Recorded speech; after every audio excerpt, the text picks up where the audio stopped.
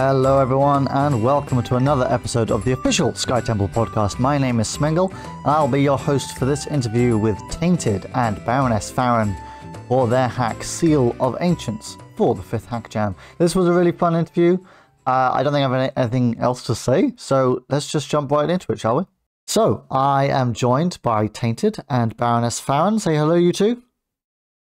Hello. Hi. Hello. It's excellent to talk to you both. How are you both doing today? I'm doing fine. I'm a little bit stressed, but yeah, I'm excited to be here.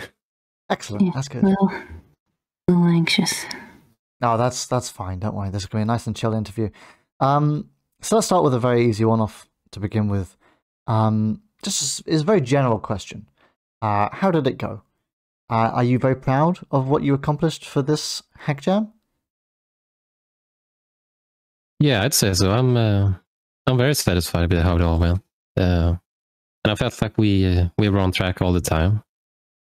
Excellent. Yeah. How about you, Baroness? Yeah, I think it went really well. Really smoothly. We worked together very, very well, I think. Excellent. I'm really glad to hear that you both got on well during production. That's something I always forget to think about. That's very cool. Excellent. I'm glad it went well. I think you should be really proud of your hack. It came out beautifully. Thank you. So, my first question is, where did the inspiration for this hack come from? I think it was a very sort of grand, but still a very contained story. I'm really interested to hear where the idea for this narrative came from. Well, I don't think we had an inspiration. we did. Really? It was just an unorthodox one. Yeah, I guess so. It's kind of funny Okay. how we went about it. What was that funny inspiration then? So we had the idea when we started to each pick a Pokemon, but we didn't tell each other what we picked really until after a while, after we had picked. Right. So my pick was Spiritomb. Okay. Yeah, and mine was Cherub. Okay. So what did you do? What did you do from there then? Did you just try to work those two into a plot somehow? Yeah, we each decided individually what their personalities would be generally, and then we had to decide how they would get along, essentially.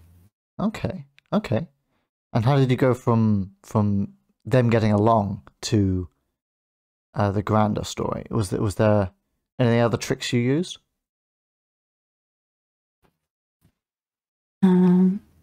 Well, for me, I had thought of her having, the two parts of herself. And then with Tainted, you had the whole spirit idea pretty fleshed out already. Yeah, it just came to me sort of when I chose a Pokemon to work with. Okay. And as I came across Spiritomb, I thought like 108 spirits is a little bit too much, so I narrowed it down to just 2 spirits. Okay. And I don't know why specifically I did that, or why I chose Giratina and Cutiefly. Right. But it ended up working so well with Baron's choice too, with her 2 personalities. Okay. That's cool. Yeah. I think it was inspired that you found the idea that the sort of multiple personalities in 2 Pokemon. I think. Do you find it to be very lucky that you chose 2 Pokemon that had these split personalities within them? Oh yeah. Yeah, It worked definitely. really well. Yeah, I think it went very well for you both. So after that sort of, sorry, so go on. Yeah, no, I was just gonna say I had another choice, which probably would have worked too. I had Ditto as my second choice, and really? I feel like it would have worked somewhat cool too. Okay, cool. Yeah, I'm sure you would have found a way to make it work. That's excellent. Yeah, cool. So you had that original thing you were doing, choosing a Pokemon each and see if you can get them to get along. How long did that sort of go on for? How far into the into the 3 weeks of production for the Hack Jam was it before you had that solid idea for the story sort of set in concrete? I think we came up with the whole Pokemon idea just as the announcement was made. Oh, right. Yeah, and then we started working on a somewhat vague story, sort of a beginning and an end. Okay.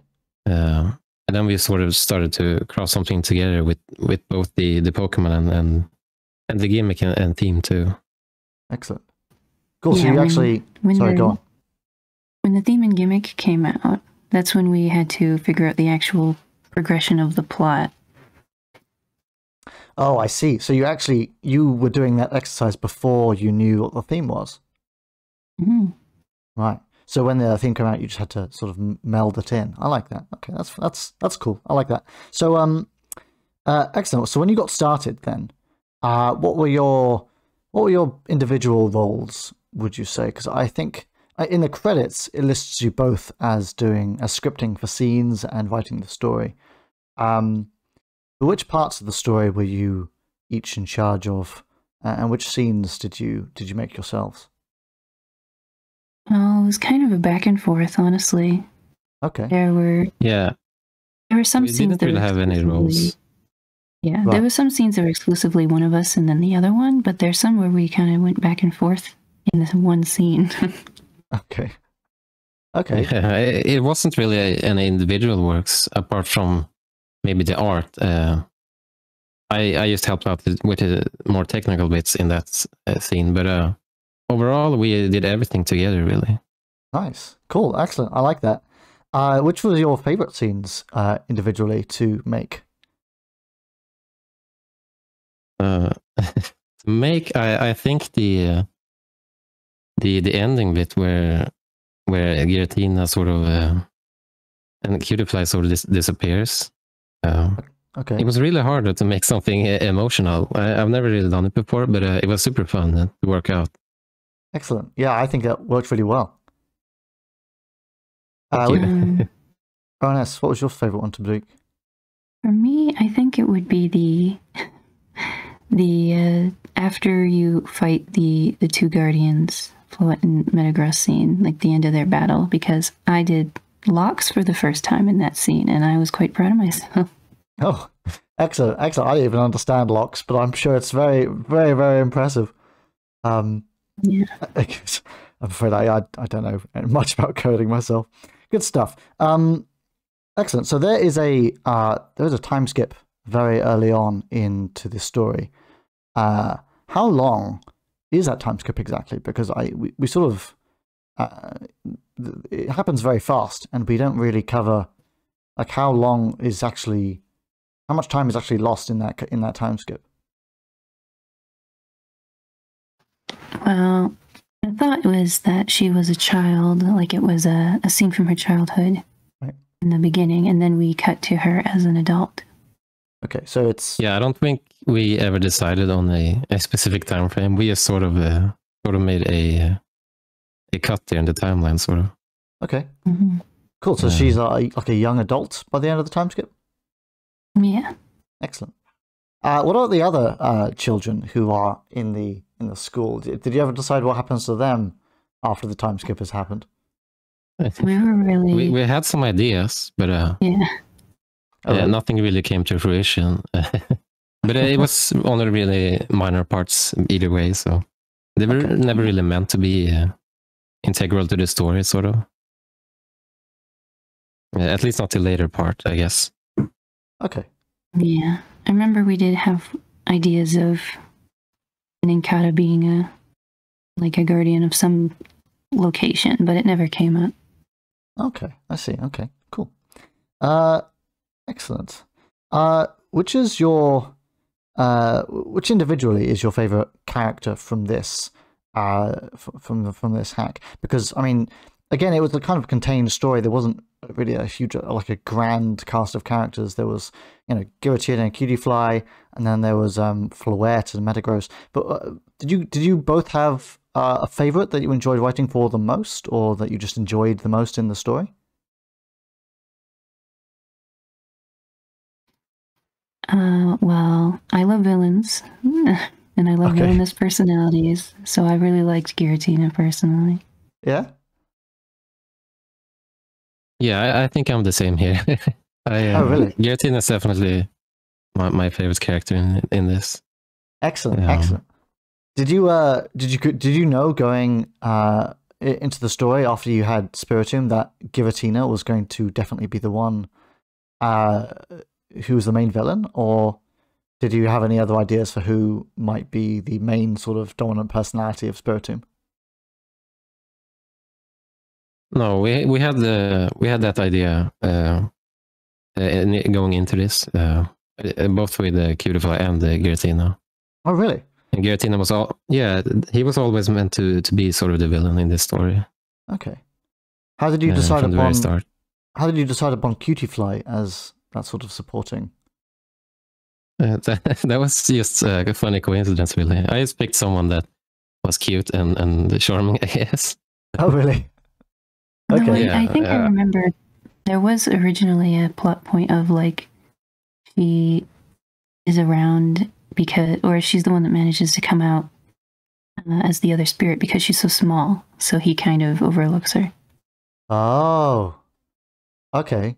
So she's able to sneak by because she's a little cute thing. Yeah. I like that. That's awesome. Good stuff. Yeah, that is true, actually. I forgot about that. Excellent, excellent.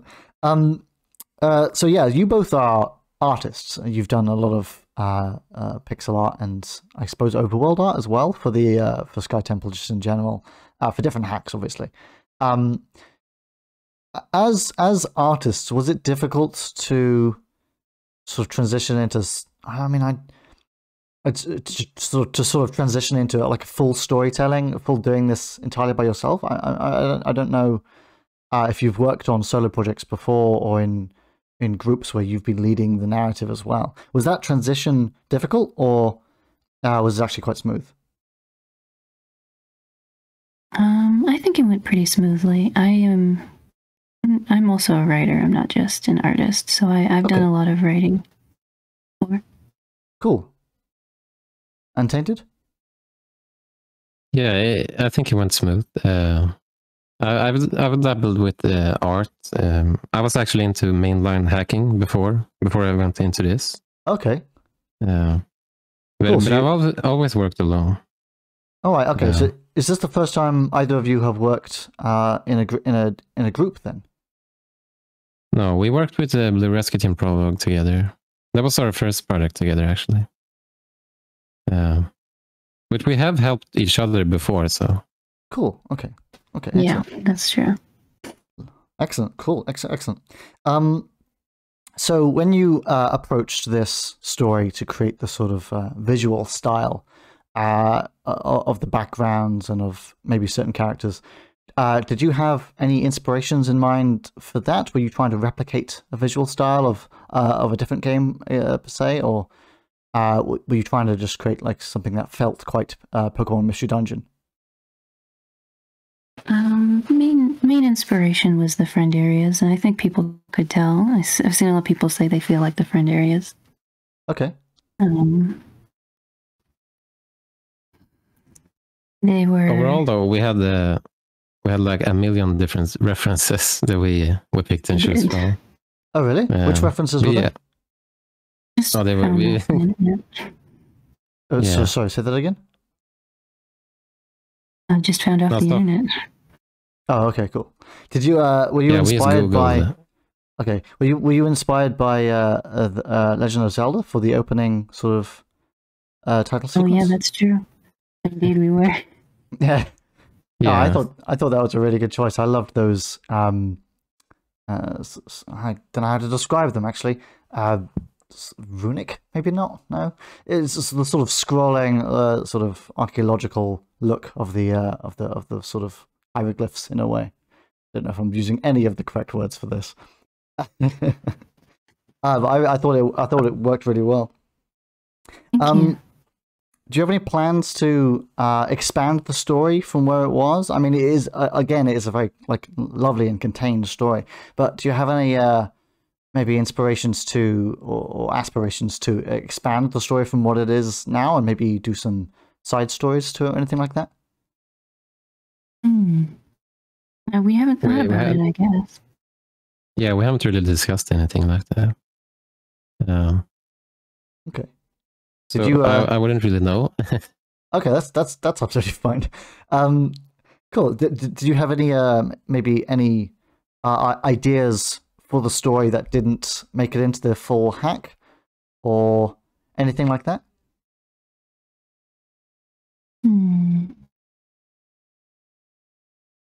I don't think so. I think for the most part we managed to fit everything in there in some form. I guess besides the adult bullies. Okay. Cool. Yeah, other than that, I don't think there was anything.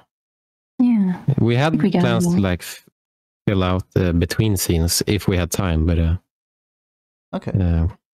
We didn't. It must be very satisfying to get everything you wanted to get into the hack. That must have been. Yeah, and I gotta say the last extra day they really helped us out. We were so sure of ourselves that we didn't need it, but as it turns out, we really did. So thank you. I've gotten that from quite a few people, actually. I'm really glad we implemented that last day. Excellent, good stuff. Yeah, it really, really helped out. Is there anything else you sort of any other like gameplay elements you sort of wish you could have included in the hack or anything like that? Say, for instance, if you'd had an extra week or anything like that, would the hack have changed at all, or do you think you would have just tightened up what you had?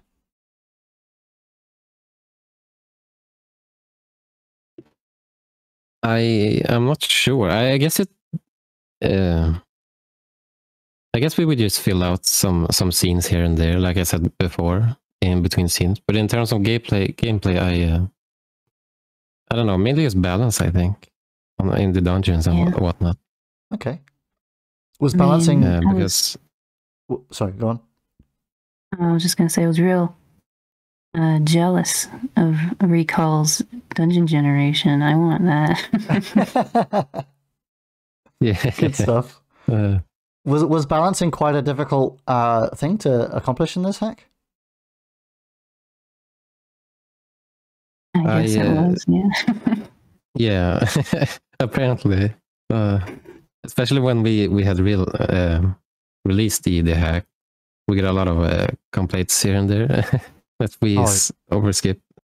Oh, I see. Was it the most difficult element of the hack to create, do you think? Or was there something that was even more challenging? No, I think it was probably... Yeah, either the dungeon or just selecting what kind of music you want to play in the cutscenes. That's the worst. Yeah, I cannot for the life of me choose a good song, I feel like. So many times I end up with ambience. Oh, right. Is that because there's too many good songs to choose from, or is it you just can't find the exact right vibe that you want? Yeah, I think it's just hard to find the vibe. Yeah? Yeah. Oh, okay. Sorry, go on. It is really hard to find the right mood, like Baron said. Okay. It has to feel right, but it never feels right for some reason. Would you have created any custom music, do you think? If you, I don't know if any of you make music. If you had the time and skill, I don't want to say that. Do you know what I mean? Would you ever create custom music for a hack if you learn how to do that? Probably, I guess. Yeah. Yeah. But it's hard to say. Okay. Good stuff. Sorry about that question. Excellent. So that was if that was the most difficult part of making this hack, what was the easiest part? What was the part you enjoyed most that just seemed to run so smoothly it was beggar's belief? Doing the art for me. Really? Oh yeah. I was on a roll the whole month. Oh, I wish I had that skill. Excellent. I'm glad to hear that. And I mean, it's not really a huge surprise. I mean, you're so talented, and and the art really was so good. So that's it wasn't even a very good question, honestly. Good stuff. When you came into, sorry, go on. Say for me, I was gonna say for me it was the writing cutscenes, I guess. Yeah. Yeah, I have the most fun doing that. I enjoy art too, but I just can for me not get myself together and do it in time. I see. Right. I get so stressed. Yeah. How much time during the 3 weeks did you both spend working on this? Were you able to, I don't know, even take days off and spend the whole day working on these, or was it only a couple hours each day? How much time did you spend on this? I work Monday to Friday, so I only had a couple of hours on there, and then on the weekends I just pretty much spent all day on the hack. Okay. And then I think the last week I got 2 days off from work. Oh, I see. Just to finish up. Excellent. I'm pretty much the same, but I also have to do stuff on the weekends. So I mainly every day spent like 3-4 hours. 3-4 hours. Whenever I could get them. Excellent. Good stuff. Do you have any other ideas? Did you have something like a completely unrelated idea for this hack jam that you decided to drop? Or was it just this one singular idea that you just honed and refined? I think Tainted has had other ideas before, but they never were considered for this hack jam. Okay. Tainted? I'm actually not sure or remember anything about any ideas I have. Oh. I have too many ideas, really. Oh, I see. That is a writer's curse. Too many ideas. Yeah, it really is. Yeah. But I don't think there really was any. I think we had some ideas for the dungeon, but that wasn't a priority, really. I see. Was the priority going into this? What do you say? Well, yeah, that's a good question. What would you say the priority was? Was it the story or the visuals? I think I'm picking up that maybe the dungeons and the gameplay weren't the priority focus. So what would you guys say it was? Definitely the narrative and plot and the artistic view of the whole thing, I think. Yeah. Yeah, I'm not really too keen on the dungeon itself, so. Oh, I see. I just focus on the story and the cutscenes and all that. Yeah, I think it really paid off. Thank you. Baroness, would you agree? Yeah, I agree with that. We wanted to really excel in the visuals and the story. Excellent. Good stuff. And I think our main objective here was to bring out those emotions and make someone cry, really. Yeah. That was my goal, at least. Oh, I think you definitely succeeded. Looking at the comments of PMD Gang's video. Yeah, I'm very proud of what we were able to do. Yeah. I think you absolutely should be. I think it came out extremely well. So I guess that's the end of our talk about Seal of Ancients. And so my last question for that specifically is, why will Seal of Ancients win Best Hack of Hack Jam 5? Oh dear. I think it's gonna be the narrative here for the thing, and of course the art, really. Yeah. Yeah, I don't think it has much else going for it. I don't. Oh, don't say that. Not much else going for it. I don't know. It's the narrative and plot and art, and besides that, I don't know. It's hard. What do you think, Baroness? Yeah, we're gonna win because we made people cry. Exactly. That's a good reason to win. I think I do think there's more to your hack than just narrative and visual. I mean, narrative is a very broad sort of descriptor. I think you can be more selective and say things like the comedy and the emotions, maybe the relatability. I think the comedy was really peak. I really loved the Kecleon merchants between each dungeon. I thought that was an inspired choice. What led you to put those two in? Was it just because you felt like you needed some sort of shop, or did you always know that was going to be a cute little in between, a sort of story in its own? I think we just decided on it midway through that we should add some kind of shop for the player to help them out, sort of, and have some use for the book that you pick up. Yeah. As for the story between them, it was just something we went with on the fly, sort of. It just came to us. Yeah. I mean, you must have had a lot of fun writing that. Yeah, it was definitely fun writing them. I kind of forgot to include them in I suppose, in the credits after. Oh, did you? After the whole thing happened. Yeah. Oh, that's funny. Good stuff. Excellent. But they got out. They're fine. Yeah, they did. That's very important to me that they're okay. Good. They're all right. Excellent. Cool. So, are you excited for the next Hack Jam? I think there's 2 a year. Will you be participating again? And if so, will you do it as a duo again? We haven't discussed this, but I'd love to, personally. Yeah.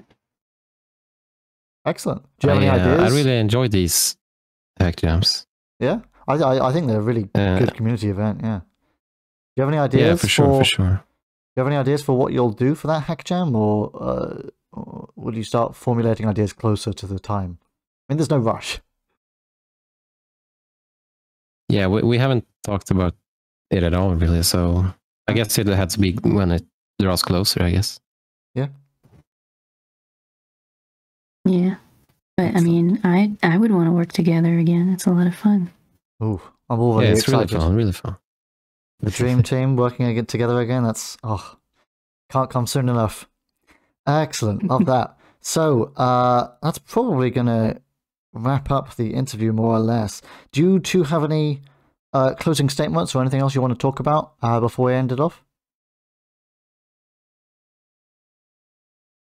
I don't think so. No? I think I'm good.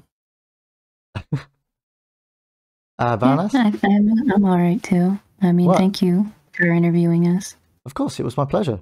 I think I really enjoyed this interview. Have you guys enjoyed this interview? I hope you have, because I certainly have.